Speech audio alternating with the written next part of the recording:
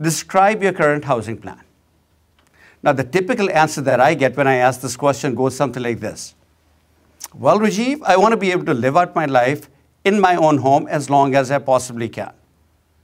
And then what? Oftentimes I have to ask. Well, I don't know. We'll figure something out. To which my answer is that a plan where you're hoping to live out your life as long as you can in your own home possibly is the worst way that you can approach a housing issue.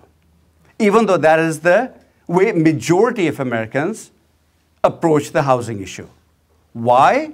Think about it.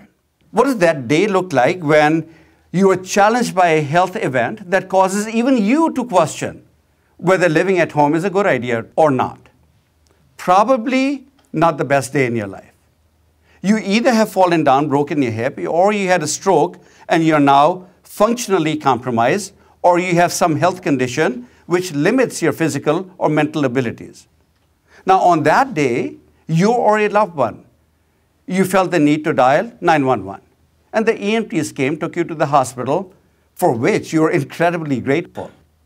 But from this point on, what you're going to be hoping for is not to be transferred yet to another strange and unfamiliar setting where you don't know anyone, everyone's going to be telling you what to do, and you will have zero control over your life.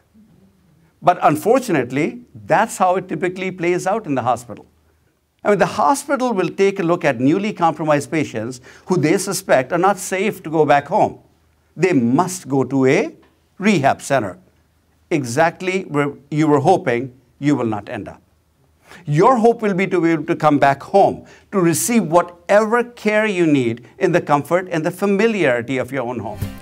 Watch The Path to Happily Ever After on public television stations nationwide. To find out when the show will run in your area, visit pbs.org/stations or go to pathtohappilyeverafter.com.